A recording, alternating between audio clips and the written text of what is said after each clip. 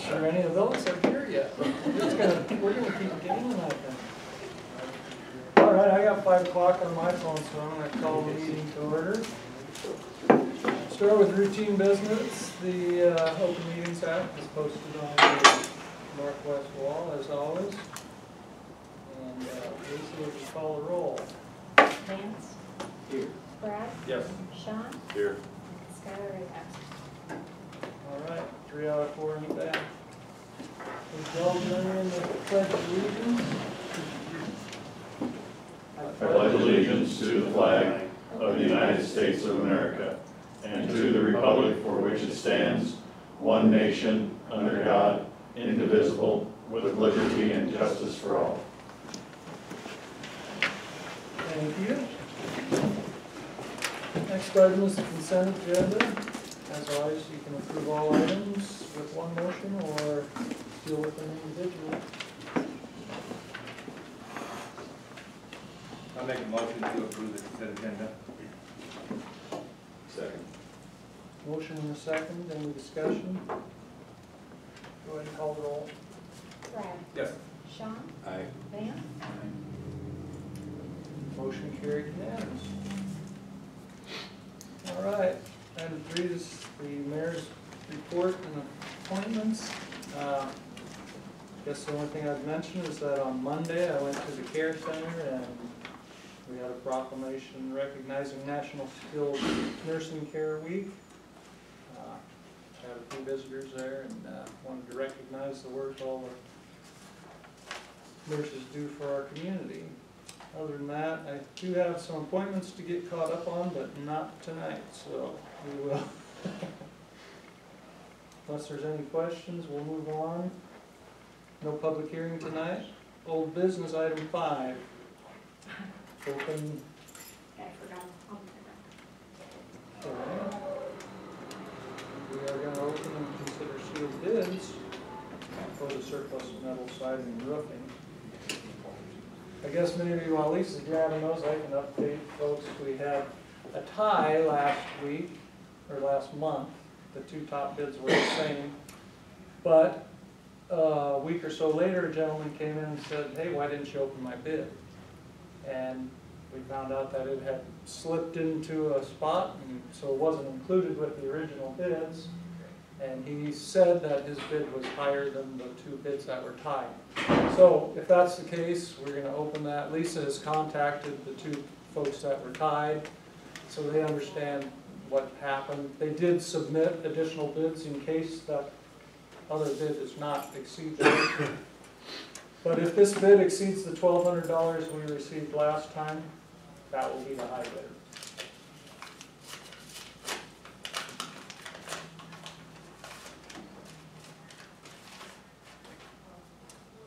And yeah, we have a bid from Walter Larson of Springview for $2,552.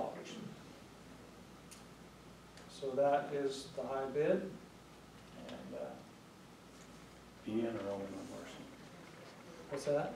Ian. Owen. Owen, thank you, Larson. Oh, And it was, that was postmarked?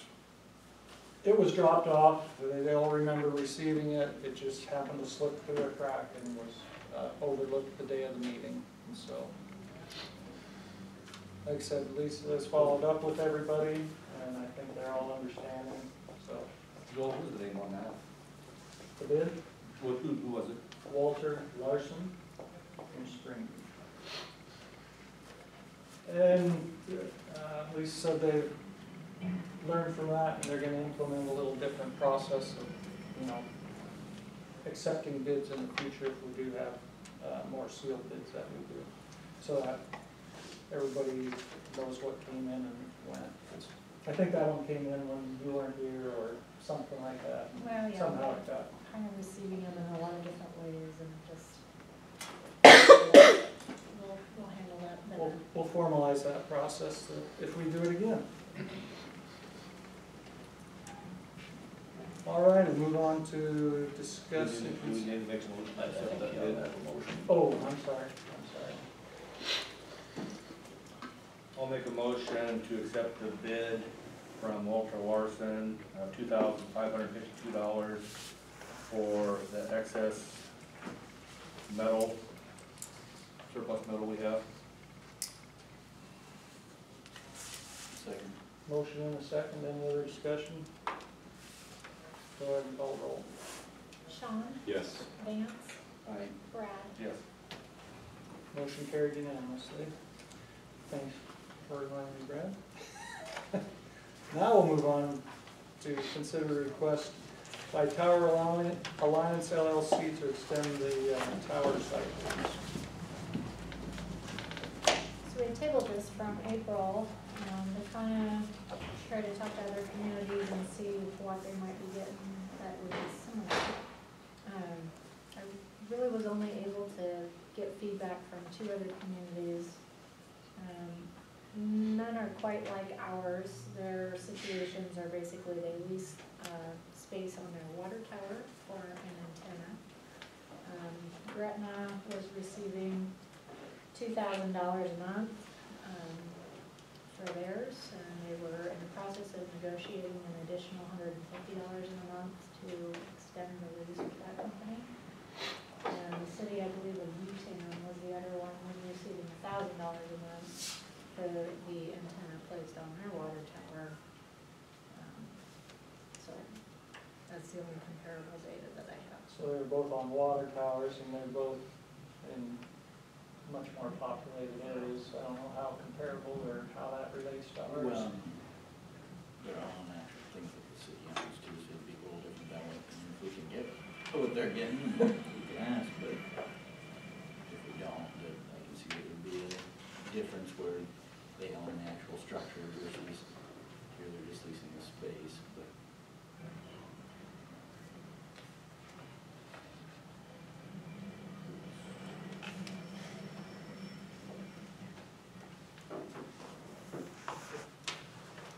So the original was $350 a month, is what, $450 is what we're getting currently, That's what have we- for many years. many years. How long has that, has it been a year? Do you have any idea how long? Yes, when I looked back, I think it was ever since, what, 2010 maybe, or prior to that even. It's been quite a while. What did you say, 450? And that's just about an acre. Taxes, I think, are about $160 a year.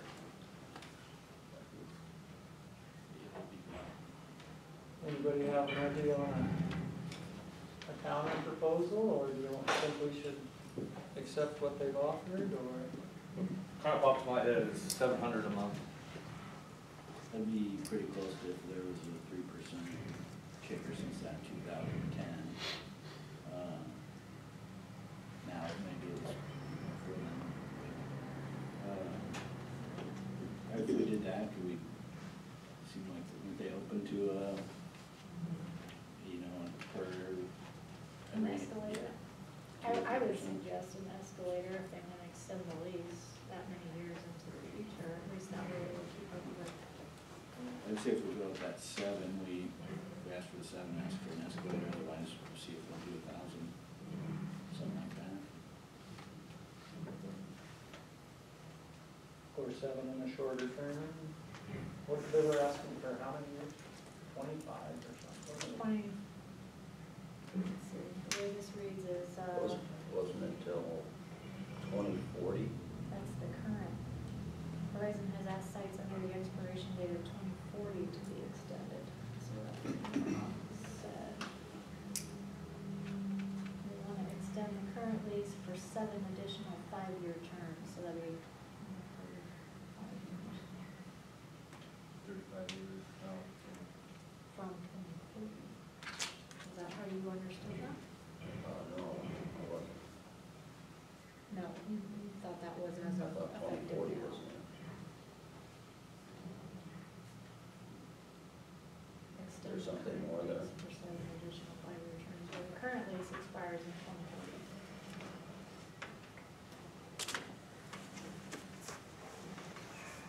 So we're talking about 2040 and beyond.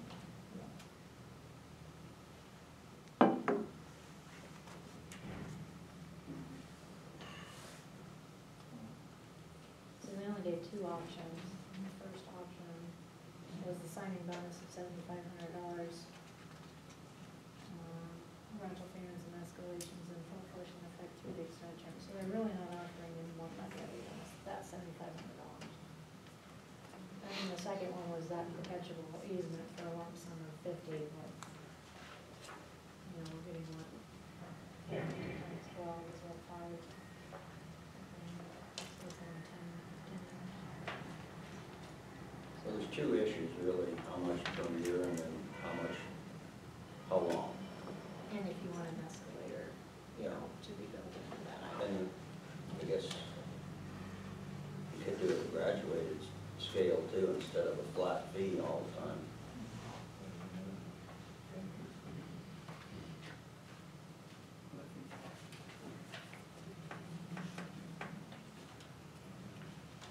So they had made us an offer in 2015, wanting to extend the lease at that time, which we denied.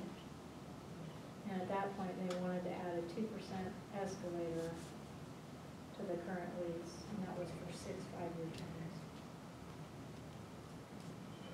That was their offer at that time.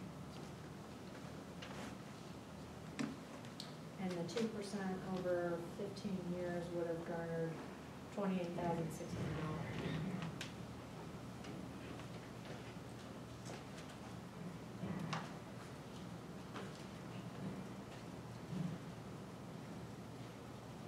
What would raise it to $700, 3% increase for 10 years?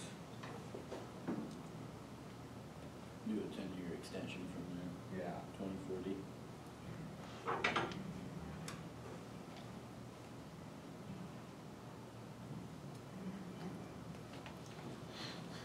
$700 keep up with inflation between now and then? Well, if we have, well, 3%. 3%, assuming that it's not 8% every year, I mean, that's kind of what they pretty close. figure average with. I think that's at least a place to start if they would come back and say they want that extra time while they're in the 5G. But honestly, by that point in time, how many more Gs are gonna, you know, to where I don't know, might be honorable to them, but we can ask, it's better than what we've got. Yeah, I would definitely want to ask for a fair increase if it's that far out. And they can say no and shoot high, like you said. Otherwise counter proposal. It's not like it's happening today. Did they want a response by any certain time? Well, Rob was the one who talked to him.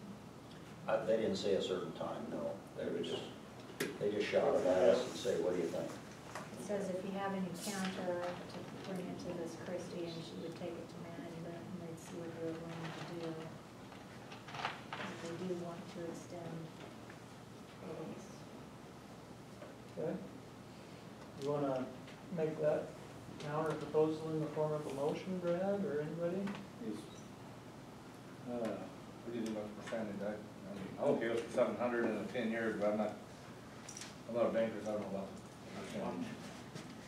I think You're not thinking anymore. 3%, I think, would be probably close to a standard inflationary kicker. I mean, unless you tie it to it with the CPI or something. But I don't think we want to get terribly complicated with it. I guess I would make the motion that we counter their offer with a $700 per month with 3% annual inflation escalator with 10-year, and extending the current lease for, we kind of figure 10 years, Brad? Yeah. So 2 additional 5-year terms beyond the current lease. I'll second that. Okay.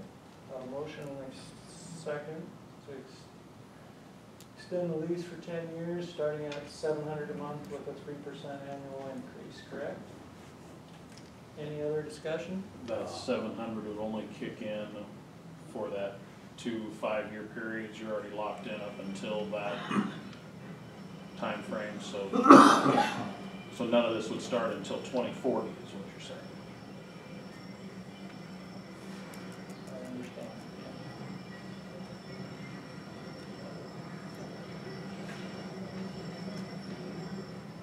Any other questions? or-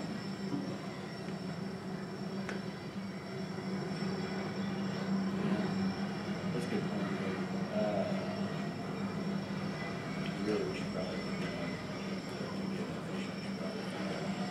to that point. What is that 700? Well, that's what I was Today is asking. basically what's gonna, what we, if we would have found that increase over the. Well, that's what I was asking earlier, yeah, I didn't communicate that well enough, that that 700 was taking into account inflation over the next 18 years.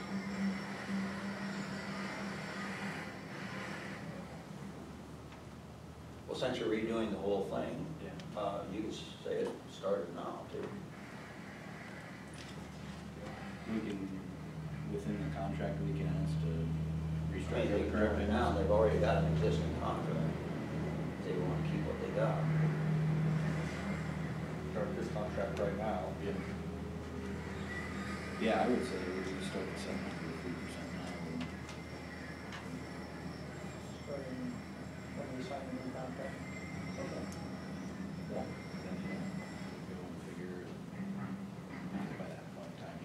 Because we've had no increase for however many years. Years.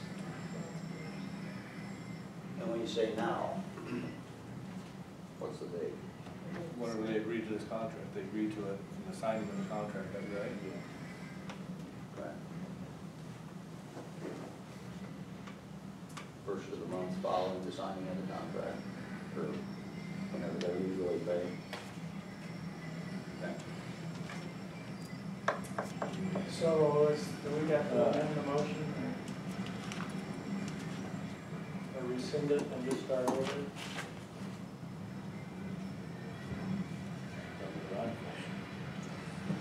Well, then I guess- you actually change your motion, and you already have a second, so you're gonna have to either I guess I'd withdraw move to amend the motion to make those changes effective the first day after of the month following the signing of the new contract. Suffices. I'll second that. Okay.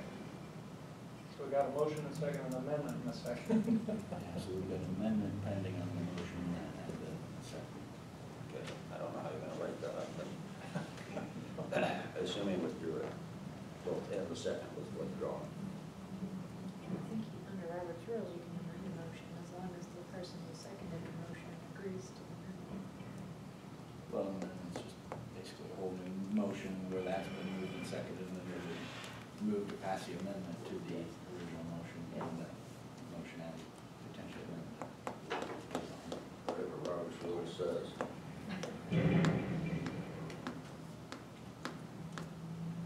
Everybody clear that we're starting as soon as it would be signed and be effective, if they Well, we need to vote on the amendment. Vote on that. vote on the amendment first. Okay. So call the roll on the amendment. Vance, Aye. Brad, Yes. Sean. Aye. Okay, that carries unanimous. Yeah, now we're on Now we motion as can, amended. any other, everybody clear now? We're back to the original as amended. Go ahead and call the roll. Brad. Yes. Sean. Yes. Vance. Aye. Very good. We muddled through that one. I think that's good. See, this is part We'll of the see. growth taking forever. We probably aren't gonna wanna accept that right away, but it's a starting point. All right, we'll move on to the regular agenda, item 6. And the first item there is to consider the recommendation by the LG 840 Loan Committee regarding application number 22-01, a facade grant in the amount of $4,761.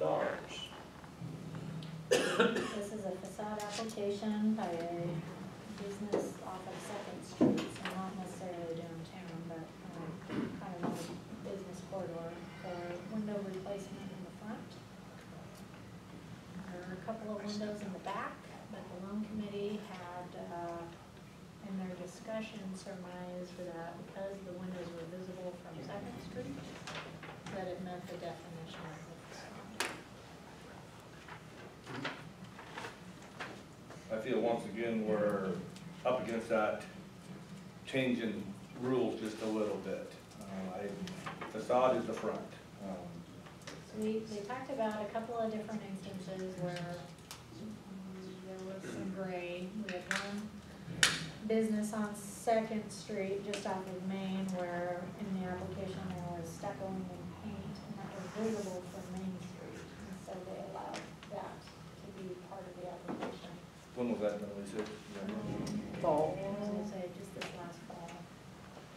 And then another one that we approved that was originally the front, and when the contractor got into it, the foundation was not good enough to support the new windows, and so they ended up having to go around the corner to beef up the foundation, and we allowed that amended application to come through. So those were the other things that they drew from this to come to that conclusion.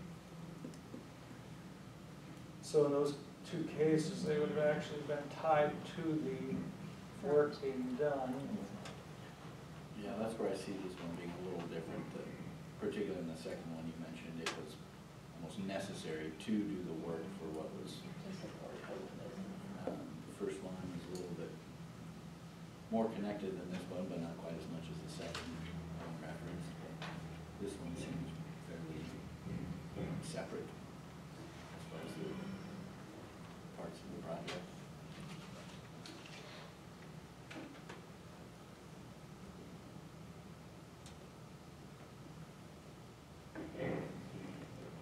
I drove by and looked at it the other day, and, I mean, you can sort of see those windows from the street. They do not face the street.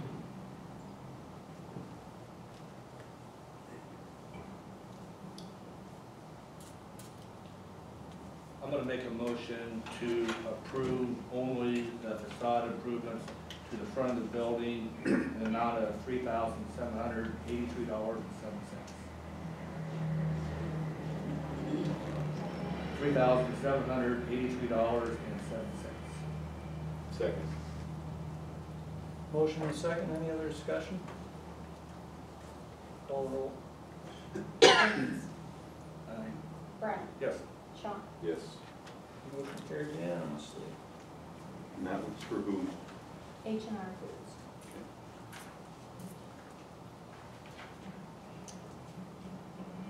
And I think that was a good call, for my opinion, for what it's worth.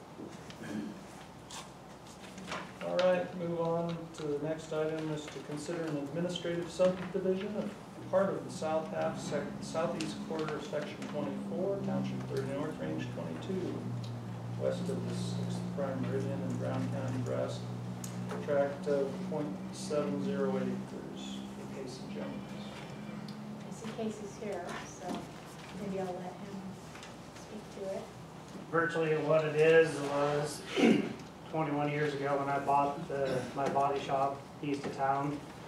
I bought it, no survey was done at that time. We recently surveyed it, found out 14 feet of the east side was on wolf ground, 11 feet was on loot ground. That's a correction to get the building with the land underneath of it in that tract.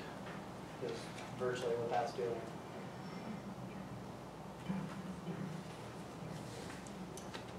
So you have a couple of different survey plats here. The one dated 2022-043 at the bottom, I think is the current one. Yeah, that's the one to make it the .70, it's the .44 plus the .21, and then whatever that So if 30 feet was. if you approve this, that's what the boundary would look like.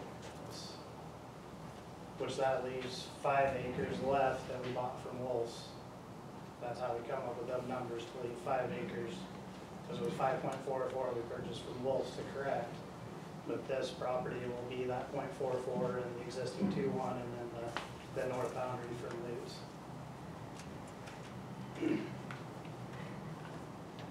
Does this make you and all the neighbors happy?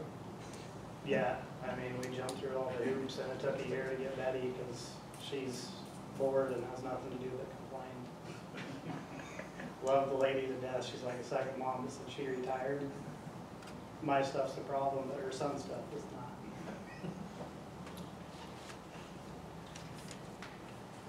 It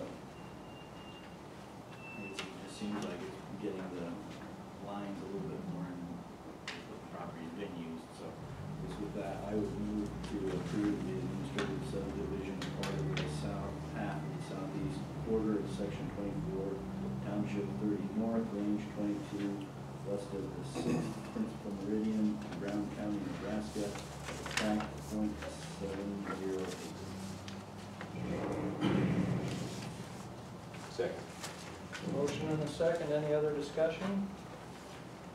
Go ahead and call the roll. Brad, Yes. Sean, Yes. Randy. Motion carried unanimous. All right. We're gonna move on to the next item is to discuss and consider amending the interlocal agreement between Ainsworth and Brown County, forming the care center to create a separate legal entity. This is a result of a joint meeting we held about a month ago, I guess, and since then the county commissioners have met, and Andy's here, Buddy's here too, but Andy, do you want to address anything? Basically, we had discussed redoing the interlocal agreement just to streamline things, and because of the fact that the funding provided in the interlocal agreement does not meet the needs of the care center as well. So we had drafted that up, resolution for the commissioners to sign last week. However, the commissioners had some issues as to how the funding would actually be put into place. I don't know, Buddy was there, I don't know if you can explain sort of what the commissioners' concerns were about the funding. The commissioner's concerns are that if it was put on a levy for the county, it would put the greatest financial burden on the rural taxpayers in the county. And it wouldn't be a 50-50 deal with the city, which is what we originally set up some years in the past. Andy just mentioned that it's becoming less and less possible to keep the nursing home in operation. Sean Furno and Penny Jacobs, the administrator, met last Monday, I believe. Yeah, Monday. And then Sean presented a plan to the Care Center Board this past Monday. You probably all read it or heard it on the radio. Increase hourly rates by 30% and try to attract some professional people. We're always short of registered nurses, licensed practical nurses, and certified nursing assistants. Right now, unless it's changed within the last 2 days, has it changed? It has. Okay, Phil tell us mentioned about it. Phil mentioned at a meeting earlier today that just since Monday, they've had enough applications to where they basically think they can fill the CNA Okay.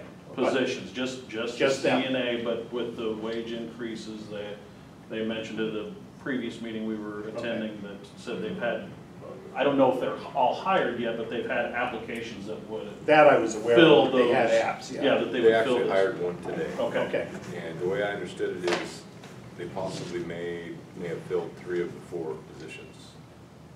One for sure, possibly 2. CNA positions. Yes. Unfortunately, everybody, we need registered nurses and licensed practical nurses to fully staff the facility. I've got some numbers here in front of me. They're rather alarming. Sean's aware of them. In the month of January this year, the Care Center paid out $87,185.85 for agency nurses. In February, that figure was $114,217.98. In March, it was $149,039.67. And in April, it was $157,054.81. That's a grand total of just 4 months of this calendar year of $507,498.31. It's not sustainable. We can't, or we haven't been successful in hiring that type of help. We've even had trouble hiring kitchen people and custodial people. We have them now, but it's difficult to even hire them. So if we have to continue hiring nurses through agencies, the care center will be broke in 3 months. Well, the another disturbing part of that is all those wages are, you know, a lot of dollars, they're all leaving our community. You know, that wage is not being spent back in our community Right. to keep our community growing. It's all leaving. That's another fact, yes. And the interlocal agreement, I believe, only calls for an $80,000 contribution from the From each city entity. and from the county. And obviously with those kind of numbers, 80,000 from each is not enough to keep this thing afloat. Not even a month. Right, They're so that's why we the need to agency for one. if we're going to keep it open, we need to redo the interlocal agreement and figure out how to do that. I think the commissioners are sort of, kind of wanting to see what the city might want to do or how they would want to address that. If they had any ideas. If I may speak, Mr. Mayor, Sure. the board, the care center board, doesn't want to get to the point where we're at the very end and then make the terrible announcement that we're closing. We want to be able to give people, if it's necessary to close the facility, we want to give people some time to prepare for that event. None of us want to do it. We just, at this point, we can't see how we can finance it, not with these expenses. And I'd like to, if I may, give these stats as well. As of Monday night, we have 20 residents in the care center here. 7 are from the city of Ainsworth, 2 are from the city of Long Pine. Johnstown has none. Rural Brown County has 4. And residents from outside of Brown County totals 7. So we're looking at 13 Brown County residents in that facility and 7 who are not from Brown County. Buddy, do you know on those 7, of those 7 that are not from Brown County, how many are private pay and how many are not private pay? That I don't know. I truly don't. Do you know, Sean? No, I don't. Buddy, what effort has it been made to, I know there's been a number of nursing homes across the state that have closed. I would think that those people have to go somewhere. What effort have we made to contact each one of their families or each one of them to try to get them to come here? I would say, Rod, that the staff out at the care center has done everything they could to reach out to these. Is that what have they done that? I believe so, yeah.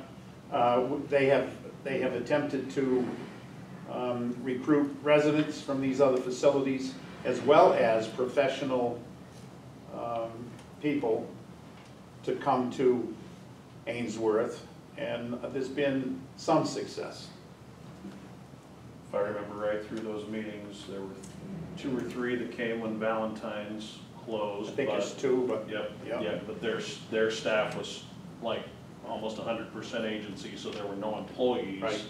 to bring in when Valentine closed because they were in the same boat and running agency. When Mullen closed, I believe they brought in, they're getting an LPN and a CNA from that facility to add to the full-time workforce. And did you say, was it 1 resident that they said they were getting from Mullen? I don't recall. I don't remember. Greg, I don't remember. Yeah, I believe it was maybe 1. Minimal numbers in that Yes, case, correct. yeah. You know, the agencies are killing nursing homes. That's the way it is. So for My opinion on this deal is I understand that we're elected to make decisions for the people, everything. However, I think we need to find a way to keep it afloat until we can have a vote, because I believe the citizens got to make this call. I don't believe this can be put on a board. how many months of operating do you have currently? Operating funds, about 3. So 3 puts us in July, August. So then, I guess my concern from a treasury type standpoint is we will already have been given our 80. The county's already given the 80. Is that 3 months including the 160? So, okay, so the city and the county put in 80, which is what we budgeted for. Yep. So then you've got October, September, October, November, until it goes to ballot, and then if it passes, if it doesn't pass, you've still got probably by permit or by state, 3 months to relocate. So the city and the county are sitting here looking at 6 months at least of floating this thing 100%, with what money? Exactly, with what money? We haven't budgeted, I doubt that you budgeted for it. So, We budgeted 80, and the 80,000 that the county budgeted for this year was deposited this past Monday.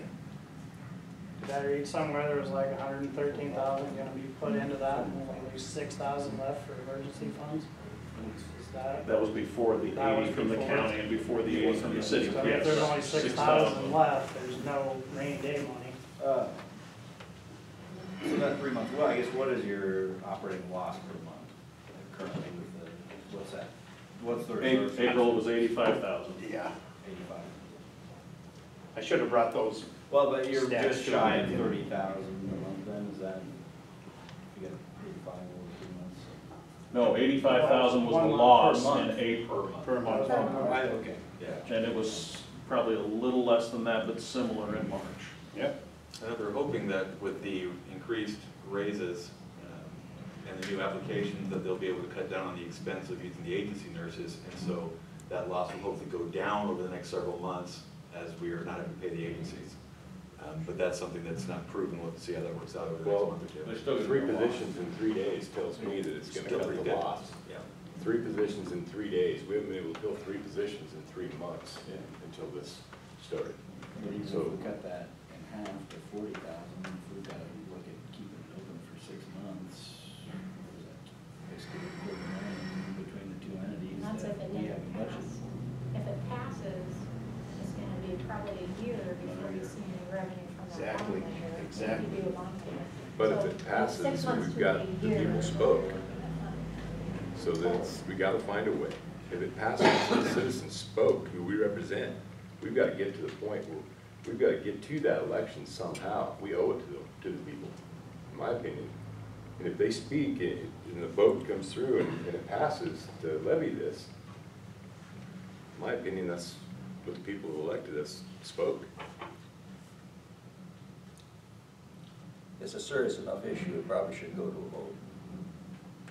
But it's Right. a lot more palatable to, if we can find a way to fund it after that vote to get to that time, but it's the time between, if it goes and fails, then that's the tough part. Well, But then I we agree, know. it's to the point it probably needs to get to the vote. So the numbers were, for instance, if they fill the 4 CNA positions that are currently agency, the savings in paying even at the increased wage compared to what they're paying agency, you would cut $20,000 per month off the bottom line just for the CNA positions. Now, that doesn't address the LPNs or RNs, but just filling the CNA positions would shave, and that's accounting for paying those positions, it would shave $20,000 off that, off what they're, off the difference per month.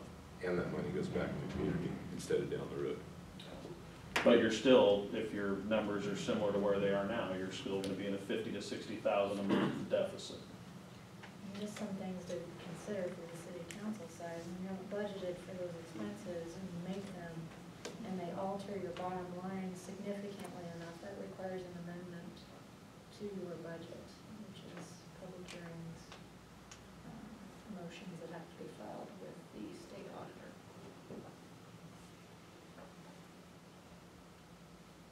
Not that it can't be done, it's just there's other processes and things. And then to get that money, cutting other services. Which in our case has always been streets. Does the election have to wait till November? Why?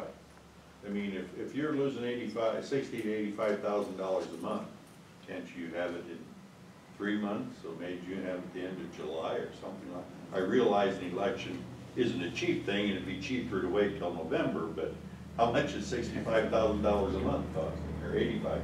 We actually had Travis Hobbs at the last couple of meetings, the election commissioner, and based on the research she and I did, you have to have this presented to her a certain number of days before the special election. You can only have special elections at certain times of the year.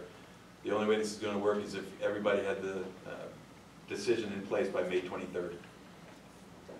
So everyone's going to step on the gas and get this done ASAP. That's one of the reasons we're making the rounds right now, to see if that's something that you guys want to do. You said that would put it on which? If you want to have a special election, you have to have that vote, whatever the issue is going to be, the ballot issue, whatever it's going to be, has to be to Travis Hobbs and filed with her by May 23rd. I believe, Vance, that would put it in August, for an election. And that's the only time you could do it before the special, before the general election in November. So basically, if you want to have a special election, it's possible, but everyone's going to have to move very fast. Well, one of the other things that's brought up at that meeting was the attendance of the election. Yeah, and It's hard to get them to November, let alone a special election. So that was one of the reasons also. I know. I kind of had a thought, what about, you know, if we were to orchestrate a town hall meeting, obviously I've heard from people that people don't show up and everything else, but I know personally that I could go to 15 different people who I, you know, trust and everything else and guarantee that they would come there. I mean, if we can at least get a town hall meeting where we can get as many people as we can. I mean, obviously they don't show up, they don't care. Or they have another reason, but we could get a grasp on kind of what the voting outcome is going to look like before we even try to get a special election, which we don't have a lot of time for, obviously. I'd be very surprised if we're able to get a special election done in the time that we have, because there are also requirements in the law that you have to do a survey, you have to have petitions circulated, there's all kinds of things you have to do before you can set a special election, and all of that would have to be done before May 23rd. So basically, Travis' position was that it's very unlikely, and I would agree with that. And Andy, that was under the guise that, I mean, right now, if you did a special election, the way it's structured, it would be a vote of the city And a vote of the and a county. vote of the county, because a legal entity doesn't get created overnight to do that. I mean, you're talking 60 days probably, at minimum, to get a legal entity through. Yeah. And special election, if it could work, would be a great idea, but I just don't think it's going to be feasible from the discussions we've had. So the real issue is there a way to float this thing until November?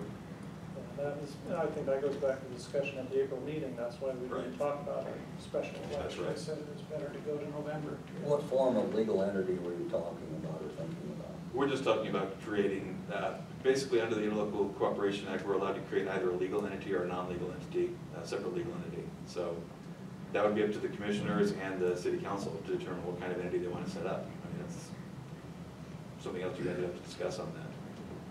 But the Interlocal Cooperation Act does allow you to set up whatever is created by that act as a separate legal entity or as a non-separate legal entity. And right now, our care center is a non-separate legal entity, which means the power rests with the city and the county.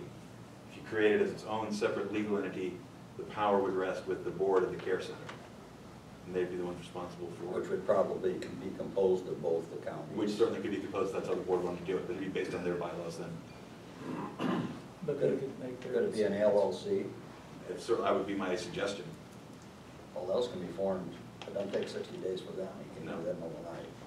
But can we As do soon as it hits the Secretary of State's, Right, but the point being that there's so many other things we have to do before May 23rd, it's not gonna happen, I don't think. Even if you guys decided to sign something tonight, creating or giving your approval to amending the interlocal agreement, and the commissioners had a special meeting tomorrow and they signed it, great, we've got this change now as a separate legal entity, but we still don't have the petitions, we don't have the surveys, we don't have all the other kind of stuff that has to be done before you can even schedule a special election. So as we were saying at the earlier meeting, that was kind of tossed out as an idea that wasn't going to fly.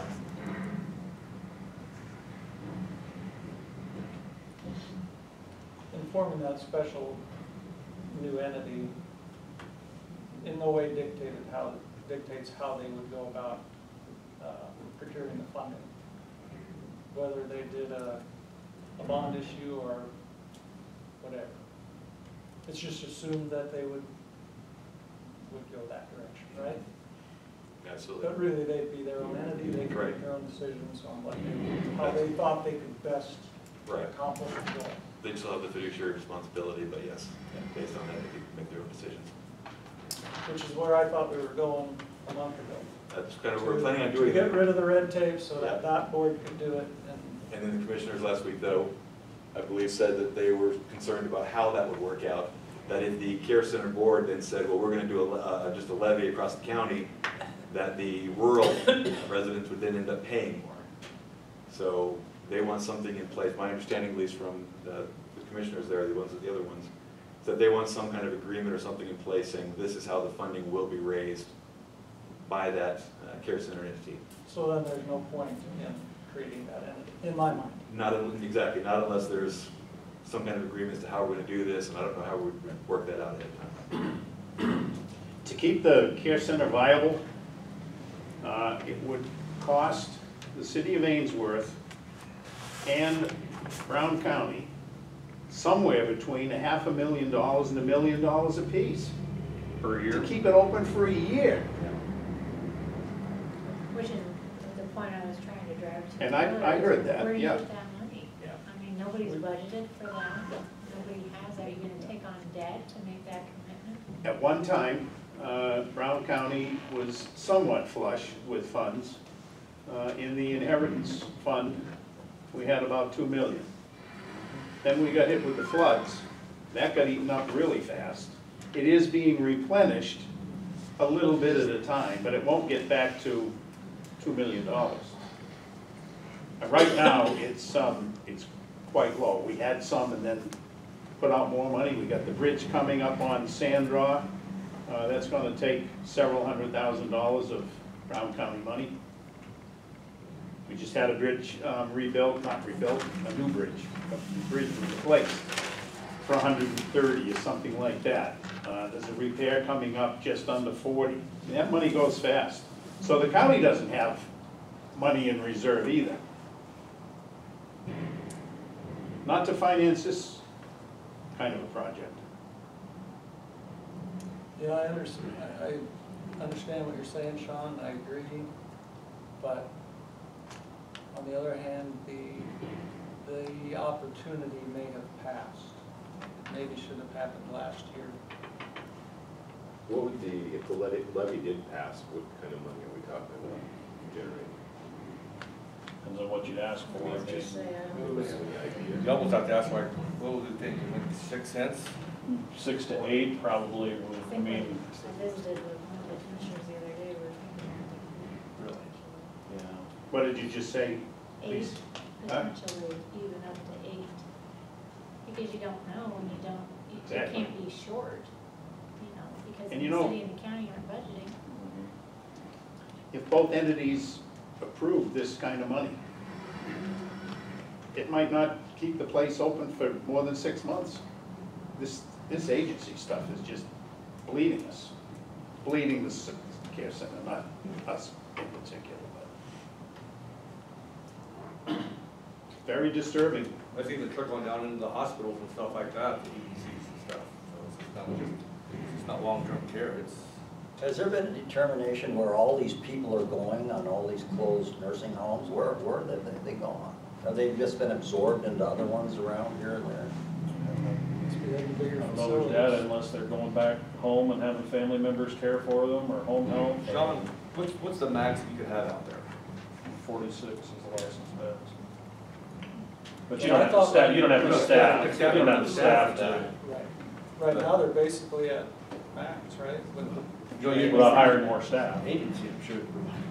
Yeah, but you already said that by hiring 3 CNAs, you're gonna save $20,000 a month, but if you go from 17 or 18 residents or even 20 residents down to 17 residents, that eats up your savings right there, just off, you know, because that's why it's gonna be. Well, and I've got to tell you, based off Monday's board meeting conversation, I know there are already families that are trying to make other arrangements, just, trying to get out in front of what they see as the potential of it closing, so it, you know, it may be a self-fulfilling prophecy where we're worried about it closing, and those family members say, oh my, we've gotta make other arrangements before it gets to that, because a lot of people remember 2014, when the private management company just pulled out and left the residents and the staff there without a paycheck, and they went into receivership, and the community had to step forward and kind of at least help to pay the staff that was there caring for people without getting paid. So I think family members seeing that say, well, we don't want to see that again. So you know, don't be surprised if you start seeing that census start tracking down if some of the families that have members out there start to find other options. While we're still, I mean, even while we're still debating or figuring out how to get there, and this decision may get made for you by those families. Yeah, yeah. Well, I guess I have a suggestion if you guys want. I don't think we want to take any action on this tonight. I don't think we can take any action. I would suggest that perhaps the Care Center Board, the county board, and the city council should meet fairly soon and talk real numbers. And I know if I may speak, the Care Center Board at the last meeting, I believe they said that they're going to kind of take a look at how things were at the June meeting and try to probably make a decision there as to how we've been able to do enough that we're trending in the right direction and we think we can scrape by on this, or did it not work and we just need to go ahead and tell people we're shutting down. So I think basically they will have more information after that. I think it's June 13th meeting or something around there. Or maybe June 15th, I'm not sure. does that make sense to you guys? Does that make sense to you, buddy? It would be the 13th, by the way, when the Care Center Board meets again. Right. Special meetings certainly. Yeah, absolutely. Okay, everybody all right to move on? You make a motion of that? I don't think we have to take any. There's no action taken. All right, thanks. Good discussion, tough discussion, but they're not all easy. We're gonna jump ahead here for one item, just to make, we're still doing pretty good, but let's do this one anyway. Move down to list to discuss and consider the CDBG-DR infrastructure match for public assistance pre-application. You got something there? Sure, so there's, as I understand it, there was some federal dollars that came down through infrastructure, back as well. It's finally trickling its way down through, to the state to make actual applications. So this is actually from the flooding in 2019. It was the FEMA Federal Disaster 4420, which of course we applied for funding, received funding. We haven't received funding. We're supposed to receive funding. We have requested our reimbursements, but have not received them yet. But under FEMA and NEMA's funding for that disaster, the city was left with a 5% match of the total project cost. And so my understanding is this would be funding that could help us with that 5% match. Of course, we've already expended all of these funds, but so it would be a reimbursement for some of that 5% match. And this is a pre-application. It's due June 10th, and basically this lets DED, I think, know what the interest is in terms of how much money they have, and then following that, we would actually then make a formal application. So I guess what I'm looking for from the city council is if you would authorize me to make this pre-application to the state. This is different, this is than just your regular hazard mitigation dollars, and then this is a separate program. It's a separate CDBG, Community Development Block Grant. That's going to be administered through DEP, is my understanding. But it's all tied to the FEMA 2019 application. Somebody want to make authorize that application process. Authorize the CDBG-DR infrastructure manager for public assistance pre-application.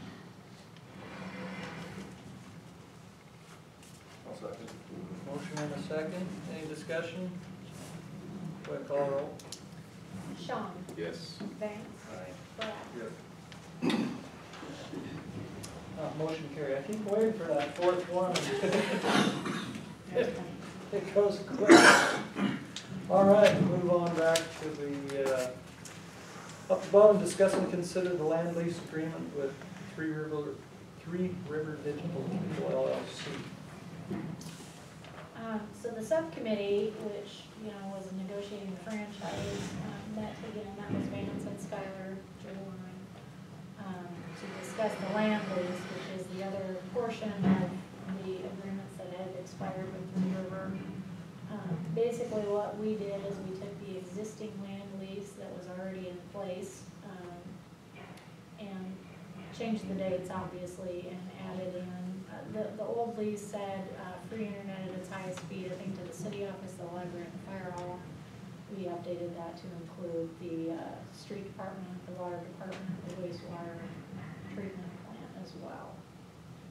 We presented it to Three River, kind of thinking that perhaps there might be a little bit of a negotiation, but they agreed to it and have signed it. So, provided that the rest of the city council is okay with the agreement, if we would motion to approve, then it would be finished. So I would move to approve the land lease agreement with Three River Digital Cable LLC. Second. Motion and a second, any other discussion?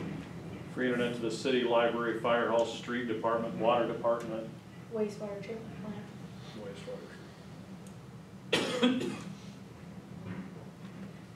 Go ahead and call the roll. Vance, Aye. Brad, Yes. Sean. Yes.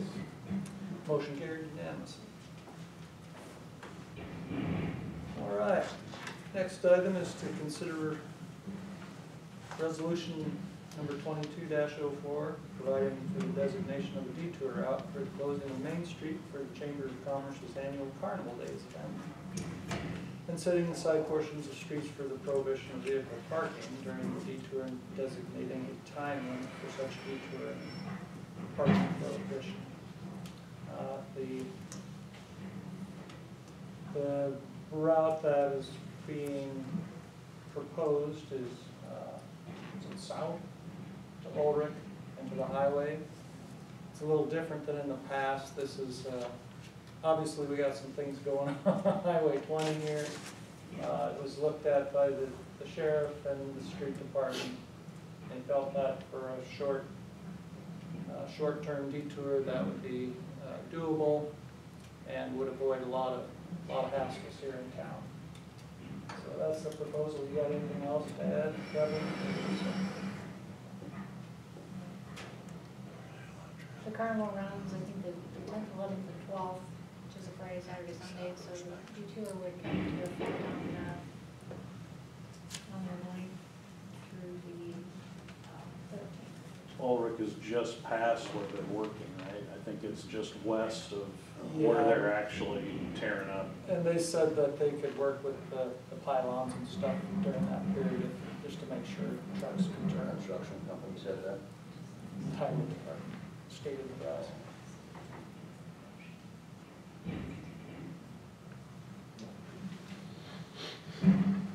I was just telling Brad, I realize I have a typo on my resolution, so if you do decide to adopt it as is, please, in your motion, include the amendment from June 19th to June 9th. Chris, you have something to say? Yeah, you guys decide to run the detour that way. I actually live on that street. And I know it's supposed to 25 mile an hour. I live on that street too. Nobody drives 25 mile an hour. Could you put up additional speed limit signs? Well, even the sign right there at the trail, kind of fading a Speed little bumps bit. or something, something. It's, well, my daughter's dog got hit the other day, and the guy that hit the dog was probably at 45 mile an hour. He was 2.5 blocks away before he got stopped. I mean, it's pretty crazy. Actually, I think the county part of them signs, I mean, Okay, they put the ones up that's been out there forever. okay. I don't know how. I know that we've never replaced them as county, but, We've straightened them up several times. we have. They tend to bend them a little bit. Yeah, I don't. I would definitely say that, that's probably one of the worst streets in town for people speeding. I mean, my daughters have lost 2 cats on that road, you know, right along with your dog. Well, I think we could at least talk to the sheriff's department and maybe have a little more presence there, and certainly during the detour have more presence if it's gonna That'd be be great. increased traffic. I think they would be happy to do that.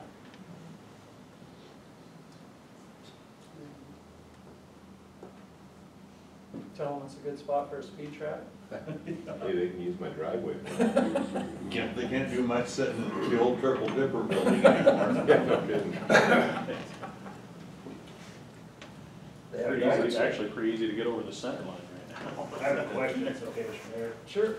On this resolution here, now this would just be a temporary one-time, and if they were to reuse this for the parking, it would have to be reapproved again. This would just be a standing. This is just Correct. one time, Based based on current conditions. Okay, thank you. Any other questions, concerns? Appreciate the comments.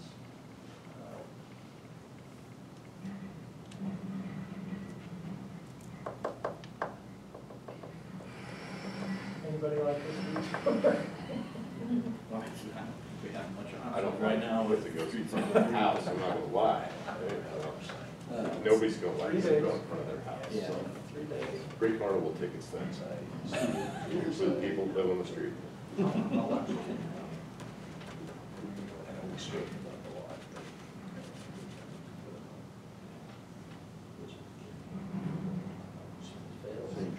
I'll make a motion to approve resolution number 22-04 for the detour for Carnival Days from June 9th through June 13th. for now.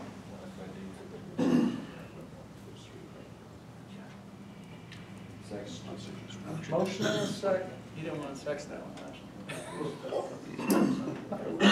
If we were longer than it was, that's not an ideal route, No, but for the situation, we don't really have options, so.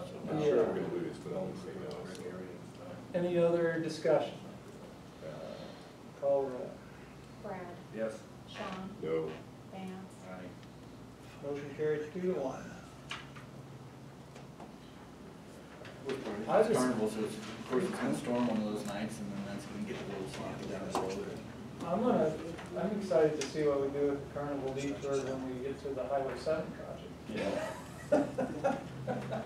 Probably just won't. I don't think our parking lot back here is big enough. I'm guessing you won't get approval to have the carnival on Highway 20. You don't think they'll block off the money for us?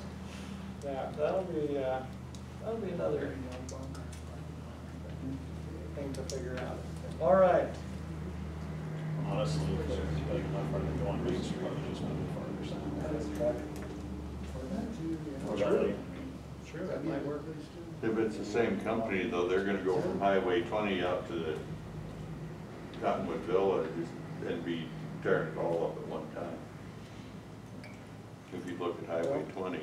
We'll cross that bridge when we come to it. Now we'll move on to the next item and consider resolution number 22-05, providing for the placement of temporary stop signs along Fifth Street during the Highway 20 construction. And this has come about, I think the first day they started work, there was a couple of calls to the office about traffic on Fifth Street, people avoiding. Haven't been any calls since then, apparently, so. But it's a safety consideration, open for discussion.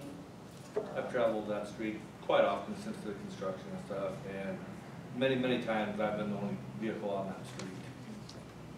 after quite a bit too, I didn't notice, but some fear uptake. I think maybe the first couple of days there probably was just until people got decided on how to get through town with the construction, and maybe found easier routes to go. They'll let you almost come to a stop anyway at most of those intersections due to The bump, yeah. If you don't, you're gonna tear the the, bottom yeah, I of was the gonna say, vehicle the off. stop signs might be good just to save people's ground effects on their vehicles from getting torn off. I say the same thing, I've been down it several times, and I've been the only one on there. Me too. So each stop sign, just to know what the cost is about $70. That's just for the sign itself. So you're looking, if we approve the resolution, it would cost us between $700 and $800 probably to place them. There's been no calls though, it's not like the city, the residents are demanding it or anything, it's just those. Early on, we had just that handful that, None since. which is why, I asked about that. why we pursued it and looked into it. I guess what I would do is I'd make a motion to table this to further discussion if we get further calls or further complaints about it, so it's still there. Second. Motion and second to table. Any discussion? Call the roll. Brian? Yes. Sean? Yes. Thanks. All right. Motion carried to table. Yep, we can keep an eye on it and see. All right, next item, discuss and consider the street shop building repairs, Framer Contracting and Construction LLC. Corey's here, I don't know, if you want to start off with anything or? Sure. Basically, I just want to make a few statements, just kind of go over some brief things that, so if I may, we can all agree that we had a water leak after I finished the street building. Right? I mean, okay. I went back a few different times, not a few, several times during the rain. We've got a water hose up there, trying to find where it's coming from. You know, if we can pinpoint it, to no avail, we could not find it. Shortly after that, I received a phone call saying, hey, don't try to make any more attempts to fix it. Okay? And so I didn't. In a meeting after that with the city council, Bramer Contracting and Construction offered to replace the whole roof system. New steel, new insulation, all brand new, to remedy the problem. And meet all Balin building specifications, and offer to do it for free at no cost to the city. I think we can all remember that conversation. I believe it was tabled at that time to discuss amongst the city council. And you guys would let me know on a decision that was made. The decision was made by the city council to have it fixed by a different party, and was it let out for additional bids at that time. The total cost of repairs was $112,354.50. At least that's what I read in the paper. The city council made that decision to spend said amount of money after I offered to do the repairs for free and at no cost to the city. The point of me addressing these facts is to make sure the citizens of Ainsworth know that Bramer Contracting, we stand behind our work.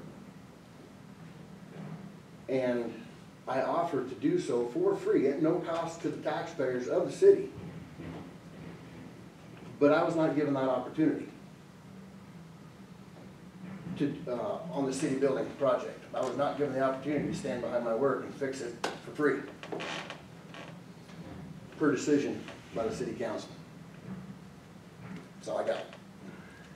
I do remember that meeting and stuff, and from the report from Balin and stuff, there was more issues than just the ceiling, the roof and the insulation. There was the walls where some of the tin had multiple holes in it and they were patched, and they recommended us that those all need to be replaced. And you said, well, that's just cosmetic, they don't need to be replaced. But we were going off of what Balin was saying, that the walls as well needed to be replaced. And all you wanted to do was just do the insulation and the ceiling. Because that's where the roof was, or roof, sorry, that's where the leak was. And, no, I really don't want to get into a big discussion about this. Might take a while. Okay. But as far as any further discussion, we can handle it at a later time. Yep. But here again, I need to reiterate that the citizens know that I did not back away from this. I offered. Because it will, I mean, if the community thinks that I'm not gonna stand behind my word, I'm dead in the water, folks. And I always have. Regardless if it was just a leak on the ceiling, or if Balin said, hey, you know, you gotta replace a few panels because we got some, you know, a missed screw or whatever the case it may have been. Sure. But I was denied that opportunity. So therefore, any other discussion, further discussion, we can have it at a further time. Please contact me with anything. Okay. Appreciate you coming in, Corey. You bet. I understand it's a tough deal, and I hear what you're saying. Like Brad said, the report we had a variety of items on it.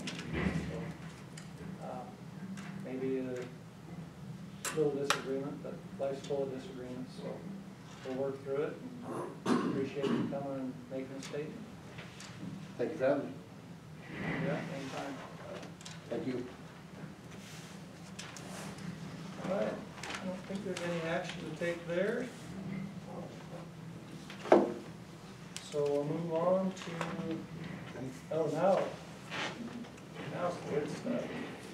Discuss potential amendments to ordinances regarding poultry.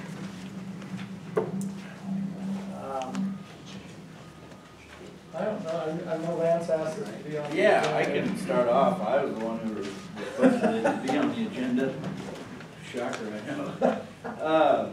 And obviously the Facebook deal, but it's been something, and even I talked with Skylar, there's a thought of getting it.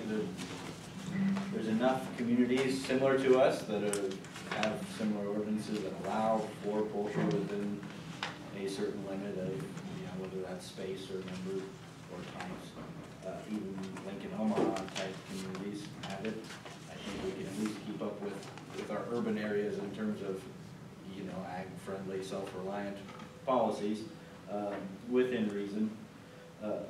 Now, over the last month, you see people getting into the police report and things like that for them. So I think, yeah, it was a long agenda, but I thought now was the time to at least get the ball rolling, particularly where we're looking at revamping our ordinance book. Just if we want to make a change, I think now's the time to get it so it's clean, it's in that book and official moving forward to be a part of the city code.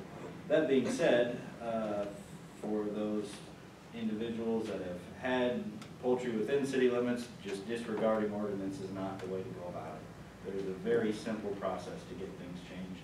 We might not always be the easiest to work with or most pleasant, but something like that. There's a form you can fill out, get it on the agenda. We've got a lot of involved citizens that come to meetings and discuss things and bring it up for consideration.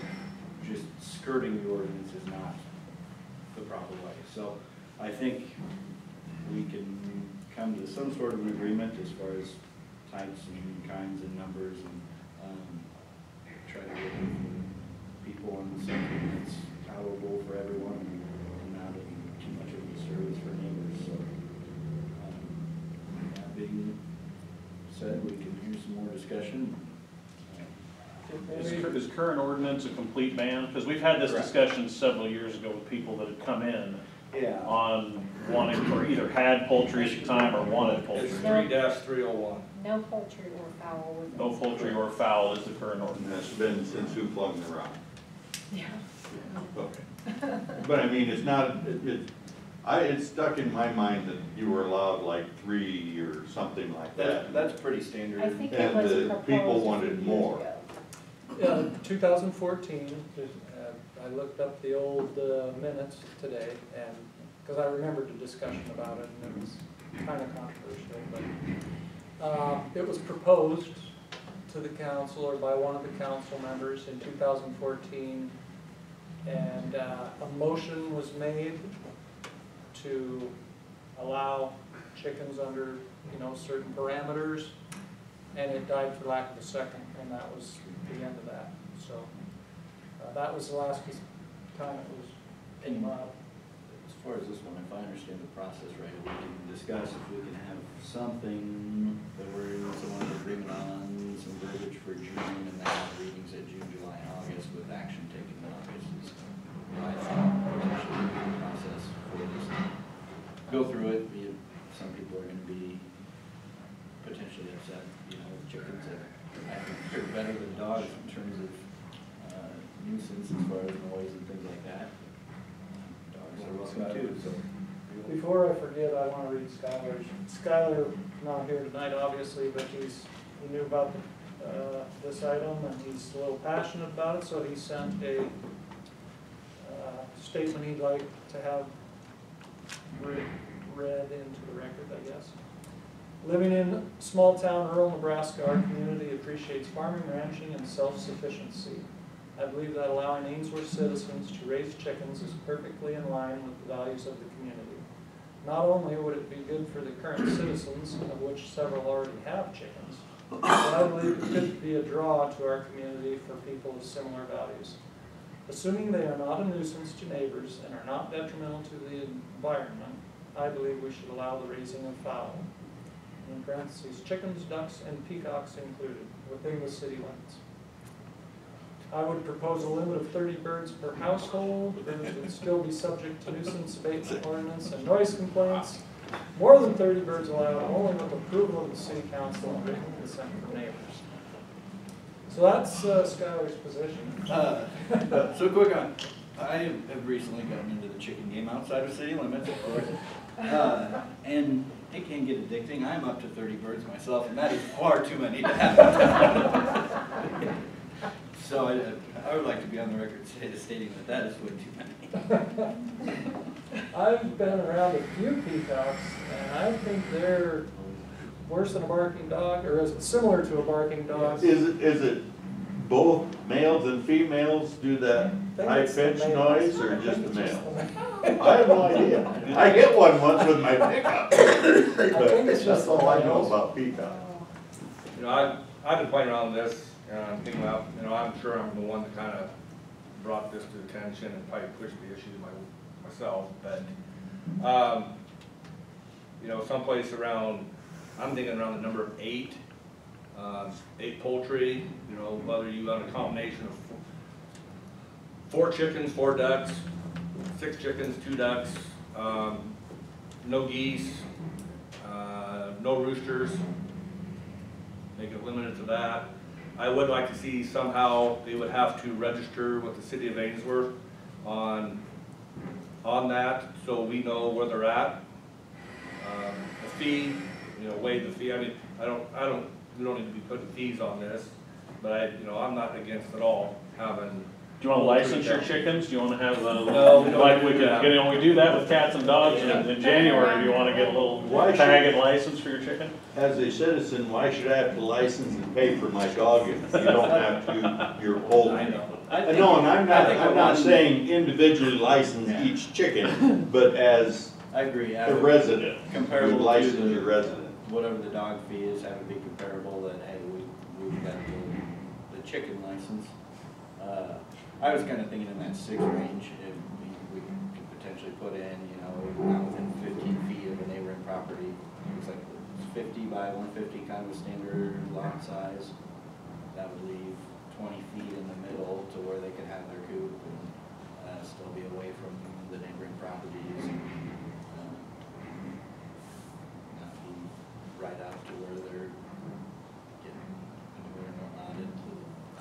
No, for that, or something, so that we know. So if you do have how to this, comply with the- and you have 8 or whatever, and the property line, who's gonna enforce this? That's the chicken cops. We The need chicken, to- you know? If nobody's gonna enforce it, just throw the whole ordinance out, let everybody have as many chickens as they want, it's not gonna be enforced. You know, these ordinance, that's the deal, these ordinance need to be enforced if we're gonna have them. Same money with this one, if, we can put all the ordinances in we want, if they're not gonna be enforced, what's it good for the ordinance? We are, once you read the sheriff's report. Yeah. There's a lot of ordinances in that book that don't need to be touched, that beside. Can I say something though? If you're only gonna do the 15 feet though, I live over on 7th Avenue, and there's no way that's feasible for anybody over there if they were to. I don't know chicken by any means, but if there's someone over there in that neighborhood wanted to do that, there's no way that's feasible. Just want to throw it out. What are they? I have a fenced-in backyard, not sure what size, but I live here, and then I have another neighbor right here, and here's my fence. Well, it's a. I mean, I'm just throwing it out there that not a lot of the lots on 7th Avenue in that area are feasible for that. And I honestly don't care, I live in the country with my sister-in-law, I had a neighbor that had chickens, and that was the most annoying, biggest pain in the butt to go over to her house. Just so annoying to listen to them. Where would say that, I'm a duck liver myself, and they are noisy animals, and they're messy. Within the city? I am outside of city. Well, that's Just and fight not I to. took the dog for a Yeah. walk yesterday, and then 3rd and Pine, we had my dog, and Jesse's dog, and Lenny's dogs, and the Johnson's dog. Every dog on the block, I don't know if Gucci's got in on it, but they were all going. And I was not near what my 30 birds are in a smaller space, but I think any animal you're gonna have. Being a novice in this, what is the, what am I trying to say? What do people want chickens? Eggs. Okay, now, being a town boy, All they do, chickens are gonna lay eggs regardless of if there's a rooster around? don't get no attention. I have no idea. Yeah, I- $4.50 a I dozen mean, in the grocery so if cows make milk without being, they just automatically make milk, and chickens automatically make eggs. Well, No, cows are a little different. Okay, I don't know, I grew up in Cows town, I have no gotta have a idea. calf to freshen up. well, Okay. if you milk them every day. Well, they eventually will die. Yeah, but, okay. So I didn't yeah, know. they'd be different from Chickens cows. lay eggs regardless. Chickens just. They just do. Okay. The rooster fertilizes the eggs. They're so not- you I get understand egg, that. you get, They're you not get little fertilized chickens. without a rooster, I understand that. unfertilized eggs. Right. I didn't know that until a few years ago Hey, We're all learning. Biology, hey, 101. I've Dog got, blood 3 or 4 I've got a years. friend that, he's gone now, but he was a farmer and rancher, and some of the stuff he told me, boy, I was hook, line, and sinker, and I was just buying all of it. You know, Until I learned this, you know, otherwise. you wanna, there's a gap as far as the 20 to 30 chickens, you know, who's gonna, eat that many eggs throughout their week or whatever, how often the chicken lays an egg. Yeah, 'cause we definitely want to avoid. We don't want the Commercial. residents in here starting to sell eggs. That's a zoning problem. Yeah, that goes, become a zoning problem Commercial then. is, You're better off raising night crawlers. Because according to the sign at Long Pine Lumber, a dozen night crawlers is more, costs more than a dozen eggs. Every yard has it. unless you have ducks. When I was reading through the old minutes, I did, most of the complaints that appeared from the audience at that meeting related to, oh, there were concerns about disease, botulism, whatever, from the waste. That would sound like the primary complaints 8 years ago. I don't remember reading anything about noise, but I think Dan's always right, to bring it up and start getting input from folks. Yeah, 'cause you 3 readings, you have 3 opportunities for public comment before you would vote. Would you like to have an an ordinance for the, to consider at the June meeting? Is that what you're thinking? I think, timeline, that's, as far as the timing on our, that ordinance book, and if we're paying that company to go through it and get a nice fresh copy, we should probably just have it ready for that. Cause that, if I read through that book, August is kind of when they want that finalized, right? So I would say if we could have something for June, and read in June, July, and August, and potential action taken in August. How should we come up with a draft, or do you have an idea on the lead there, or do you want Lisa and me to figure something out? I can work with you all. We can maybe wait till after graduation for these. That'd be great. We do it after the meeting. I would imagine some other communities have similar ordinances Yeah. you could borrow from on I small. think a pretty convoluted one based off lot size and this and that, and you can think up to 30 in some of those positions, Yeah. which I think we should be fairly standard that we don't have to go out with a measuring tape as far as, I think so. you know, okay, they have X amount of chickens per square feet. Yeah, I think the steward is asking. I think we can find something reasonable. So you're gonna put in there how to handle the disposal after avian flu sweeps through the community? Well, That's kind of Board of gross how they handle this. I think they tell you. Hopefully we don't get one in the backyard flocks up to 1.7 million. So. Yeah. Are you thinking then 6 when you're looking to craft the ordinance? Is that kind of the number you're settling That on? seems reasonable, you get probably about 4 eggs. Can you poll the current people that already have backyard flocks in town and see Send a flyer out, how how many chickens? hypothetically, see how many they might be inclined to keep? If you were gonna have chickens, how many would you have? I do remember back in 14, the comment was made, if you want to find out who has chickens in town, just ask the guys that ride the garbage truck. Because they're up and down every alley anyway. Yeah. All I remember is talking to Jeff Konkoleski, God rest his soul, but I don't know if he was against chickens or what, but apparently somebody pranked him, and one night he came home and there was a rooster in his garage. But he was laughing about it at the time, I do remember that. Any other comments from our guests here, or? Do we need more discussion, or everybody good? We got a plan? All right, cool.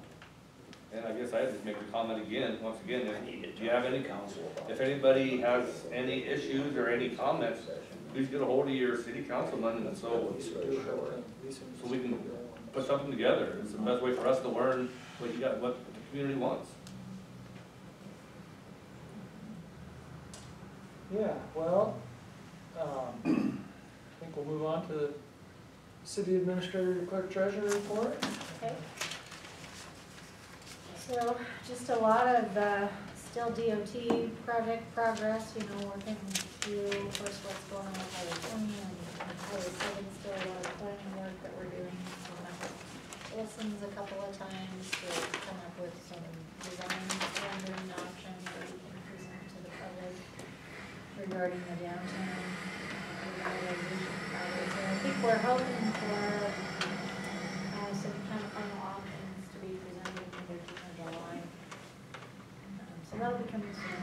Park board met, we were discussing a lot of potential projects out at the park, and we're trying to gather members so we kind of know what those things could cost before they kind of determine their priorities. So they're actively working on that. We did a community cleanup day in April. Didn't have a ton of people participating, but we did do some tree limb pickup and picked up some tires to coincide with tire amnesty that Peter Solid Waste was putting on. Linda volunteered her time Friday at the tire amnesty, and I think they had a good turnout there. They were just under their 200-ton quota, so that's a lot of tires, so it's good for the county. We did some updates to our cybersecurity on our skater at the water department, and we did get a Lean on Arms safety grant for $500 that contributed to that. I think the total cost was $1,800, so And then, ARPA reporting has started, that was a deal, but we got it done. That's about it. Okay, I was gonna ask what one of the things at the park board, we had two of the students that, they went and talked to the government class and talked about their projects. A couple of students came in and pitched their dog park plans, that school park, because that was pretty cool, it was a real good idea. We'll follow up on that. Will that include a chicken park? I don't know why the chickens couldn't run around the dog park, although you get a few bird dogs out there. If you've got more What, than the required amount of Hey, chickens. what are the guidelines of the dog park, as we get going on a fishing pond here, I mean, that's gonna have some space around it, so. We talked about that area, it's just, discussion now, but yeah, should make a nice area. Rod would like to visit with us briefly about potential legal matters, if somebody would like to consider going to executive session. I make a motion to go into executive session concerning legal matters. Motion is second. Call roll. Sean. Vance. Brad. Yes. Motion carried, we'll enter executive session at approximately 6:31. I don't anticipate any action out of this. Sure. If I'm wrong, I can let you guys know. Thanks. I'll try to. I was gonna say, why don't you try to actually get a phone that works?